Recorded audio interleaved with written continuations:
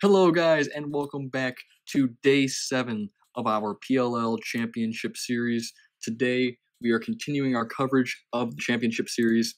Make sure you like, comment, and subscribe. It does help out the channel a lot, and I will let Nolan and Ben get into it. Yeah, so Friday, July 31st, 2 games on the slate. We had Whipsnakes Chaos, Water Dogs Chrome. The expected outcome from Whipsnakes Chaos with the Whipsnakes taking it 12-7. And then Water Dogs Chrome with what was another extremely close game for the Water Dogs that ended in a 13-12 win for the Chrome. We'll start off with what was a pretty simple game to cover between Whipsnakes Chaos. A little bit better of an outing for the Chaos than their previous games. But like usual with the Whipsnakes, another dominant performance at the face-off dot from Joe Nardella. At this point, it's not really surprising. And what has really been, like I said in the last Whipsnakes talk when they played the Atlas, is I don't think this Whipsnakes offense got worse, really. I mean, they've proven that Matt Rambo with Zed Williams and Shanachuk and Jay Carlson can do pretty much the same thing as, with Drenner and the sort. So it was definitely the right move for Stagnita to move on from certain offensive players and to just focus on keeping that defense, because that defense is doing spectacular, dominating the Chaos and ground balls, 33-13, which leaves Kyle Bernlaw with a relatively easy job. He finished with a 68% save percentage, so he's obviously keeping up that streak of good goaltending. But there's not much in terms of game notes here. Like I said, a pretty predictable outcome, and what was quite literally a extremely disappointing performance from the Chaos once again. Yeah, I mean, Nardella absolutely made the Chaos face-off specialists his bitches. Thomas Kelly went 4 for 21 or 19%, and one of those wins was against Nardella's backup. And then Jack Roulette went 0 for 1. I mean, just another super dominant performance by Nardella. It's hard to beat a team when your face-off specialist wins 86% of his face-offs. Actually, really good game by Blaze Reardon. He had a 66 save percentage and he had 21 saves, so just 2 shy of the record that he set just 2 days ago. Yeah, I think you have to attribute some of that Whipsnakes face-off success. Obviously, Joe Nardella gets his fair share because he definitely wins clamps and stuff like that, and clean wins, of course. But on the more chippier face-offs, which seems to be a majority of them at this point, you have to attribute some of this face-off success to Michael Earhart, guys like TJ Camizio and Tyler Warner hit the wings for that Whipsnakes face-off unit, which is seeming to be really helpful. Obviously, Joe Nardella does his fair share of clean wins and then brings it right down to the offensive side of the field. But obviously, have to give credit where credit's due to that Whipsnakes wings. Yeah. I mean, honestly, not a terrible game by the Chaos considering how bad they were getting whipped on the face-off dot. They were only 5 goals out, which is relatively still in the game, especially considering Nardella went 86%. But yeah, just wanted to point out Matt Rambo, usually a goal scorer. We've seen a lot less goals and a lot more assists than him from him this year. I guess he's pulling a lot of the attention, and as a result, Zed Williams is really thriving. Yep. He scored 4 goals today and is now leading the PLL in goals with 10. Yeah. Like I said, props to the Whipsnakes and Jim Stagnita for figuring out how to have success without guys like Ryan Drenner. So yeah, Chaos side, obviously, like Ben said, Rambo, Williams were the impressive ones for the Whipsnakes. You could add a guy like Jake Carlson to that because he's been fairly consistent for them as well. For the Chaos, I think I'm going to be bold enough to say this. I think the Redwoods won the Miles Jones-Salcido trade. I don't think that's a shock to anybody, but I'm pretty confident in saying that at this point. Obviously, next season could be an extremely different team for the Chaos. It could be a much better offense or not, but we will see.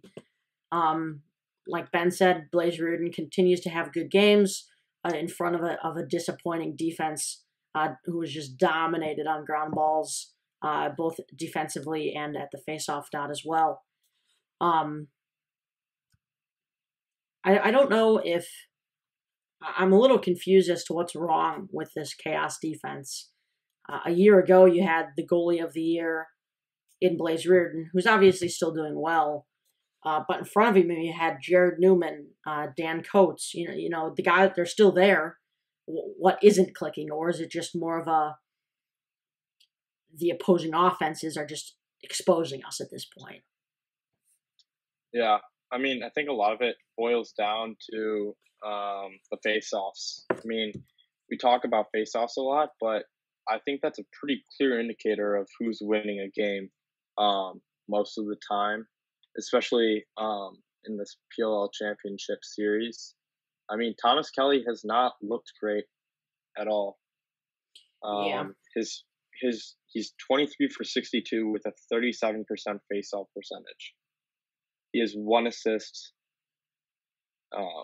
Yeah, I mean, just not exactly what you're looking for in a face-off guy, which is tough because he did have some rough patches last year, but I mean, almost all the face-off guys were in the 50% range. Yep. Yeah, that's about it in terms of Chaos Whip Snakes. Looking ahead, Chaos move on tomorrow to play the Water Dogs, so at least only one team will be the 0-4 team. And then Whip Snakes play Sunday against the undefeated Archers, which will leave one team being the only 4-0 team. So what is a little bit suspect, to be honest. That's obviously a joke, but you got the 2 all-defeated teams and the 2 undefeated teams going at it for the last 2 matchups, which what should be a very interesting conclusion to the 4-game play-in, series or whatever you want to call it. But I think the Whip Snakes Archers and Water Dogs Chaos, you can't really predict a winner for those. It truly will be just an all-out battle. All right, so that sounds like you guys are pretty much wrapped up here. We got one more game. Oh, you do now? Yeah, Chrome Water Dogs, real quick. Oh, okay. You're making it sound like you were wrapping up. Oh, my bad. We're wrapping up one game. We'll make this one quick because this one, however close it is relatively simple to sum up. 13-12 Chrome victory. Did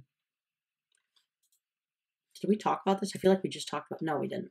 No. Obviously, like I've previously mentioned, I think this is obviously moving pretty quick here. Just to who the standout players were for the Chrome, we can circle back to general game notes. But Jordan Wolf and Justin Gutterding again, top of the offensive statistics leaderboard for the Chrome for this game.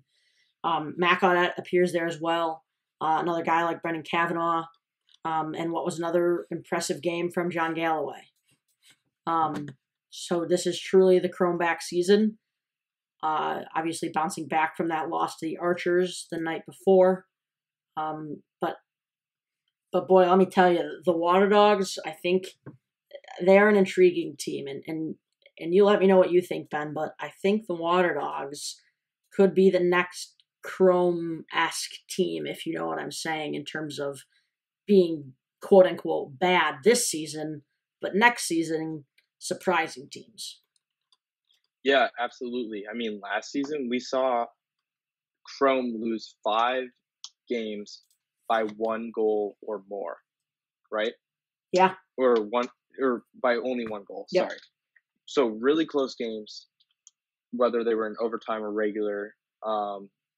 But so far, the Water Dogs have lost 2 games by 1 goal this game, and against the Atlas, and then they lost 9-7 to the Archers, so by 2 goals. So these are very, very close margins, especially for a brand new team that has just come together in a really short period of time. In a normal length season, I would say these guys would bounce back and be pretty impressive in the back end of the season. But I mean, they just gotta hope that they can kind of turn that corner and start picking up a win going into the elimination round. I do want to point out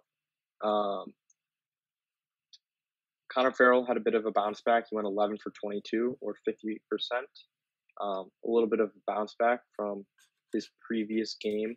Again, not as good as he was in his first two games, as this is now Chrome's last game of the playing round, and they went 3-1. Meanwhile, on the other side of the dot, Drew Semino went 7 for 14 or 50%, and Jake Withers went 7 for 12 and 58%. So pretty good showing by the face-off men. Shout out Matt DeLuca, 100% save percentage. Attaboy. Faced one shot. Yeah, I don't know. That's actually a good point. I'm curious to know when this Charlie Cipriano experiment will be over. Not that he's doing poorly, per se, but at this point, you're 0-3. Why not let Matt DeLuca take a stab at it against the Chaos tomorrow? Unless they truly think Chrome was just that good of a team that Cipriano just got, destroyed in a sense. See, I mean, he's played really well up until this game. He had a bit of a rough game this time. He went 33%. But up until now, he's had really solid performances. So I don't think you can really count him out. I don't know if he's really an experiment still. I feel like in the first two games, he kind of cemented himself as a starter. I mean, we've seen Blaze have bad games, like his first game against the Chrome, but then he immediately turned it around and set the single game save record, and then almost tied that record again tonight. So, I mean, I don't think you can really count Cipriano out just because of one bad game. Yeah. I just want to point out though, it was what the Chrome almost did to the Archers with a little comeback, but pushing it into OT and then losing in OT. Mm-hmm. Kind of happened tonight with the Water Dogs. The Water Dogs, after 3 quarters, were down 11-3, scored 9 goals, while the Chrome scored 2, and just barely lost by 1 goal. So, I mean, you can tell this team has heart. Not many teams would keep grinding in the fourth quarter after being down by 8 goals. That's kind of like a blowout range. Yeah. Yeah, moving on. Obviously, like I've mentioned, Wolf and Gutterding were pretty outstanding for the Chrome. Water Dogs, you have obviously the face-off guys like Ben was talking about, but you also have guys like Kieran McCardle up there again, and Steve DiNapoli and even Ben McIntosh. It was a relatively close bout at the face-off dot. Obviously, 2 very good groups of face-off specialists between these 2 teams. Looking forward into their schedules, Chrome are the first team done with all 4 games, finishing with a 3-1 record and a +5 goal differential. So they should be finishing top 3. Obviously not 1, but either 2 or 3, depending on how Whipsnake's Archers shakes out. Water Dogs will play tomorrow against the Chaos, trying to snap that 3-game losing streak, but the Chaos will be trying to do the same thing. Like I've previously mentioned earlier in this video, it's going to be a tough game for both teams. Obviously, it's up in the air, but I think it should be a pretty thrilling matchup. You got anything else to add? Yeah, absolutely. Yeah. No, not really. Just, good, fast-paced game tonight. Interesting fourth quarter. And, I mean, so far the PLL Championship Series has been a lot of fun to watch, a lot of really good competitiveness. So, I mean, I'm really, this was these 4 games were really to get the rust off. Yeah. So I'm really excited to see how the elimination rounds go and just how high the level of play will really be for those, considering how high it's been for these games. Yeah, there's still a lot to decide. You pretty much know who the top 3 teams are going to be in the Whipsnakes, Archers, and Chrome. But below that, it's pretty much anybody's game. Redwoods are most likely going to remain in the 4 or 5 spot, as I would assume the Atlas would probably remain in the 5 or 6 spot. And Water Dogs Chaos is up in the air. It just depends who wins that game and by how much.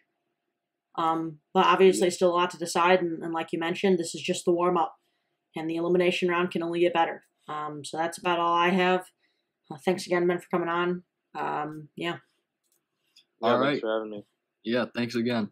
So that's it for today's episode, guys. Make sure you like, comment, and subscribe, like I said at the beginning of the video. It does help with the channel a lot, and it shows that you enjoy this series. So we will see you guys next time. Peace.